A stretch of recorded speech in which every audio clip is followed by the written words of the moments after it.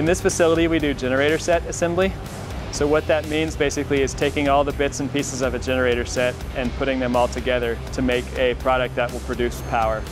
The generator sets in this facility range from roughly 400 to 500 kilowatts all the way up to about 1500 kVA.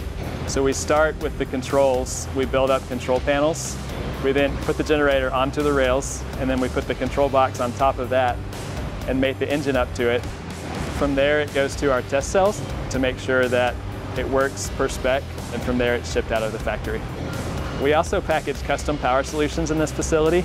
Sometimes that might mean taking a 3516 or C175 generator set, putting it into a large enclosure with a customized set of controls and requirements so that once it gets on site, it's ready to go with minimal connections. The product coming out of this facility ships all over the world. A large portion of it ships to North America, but probably even larger portion ships throughout the rest of the world.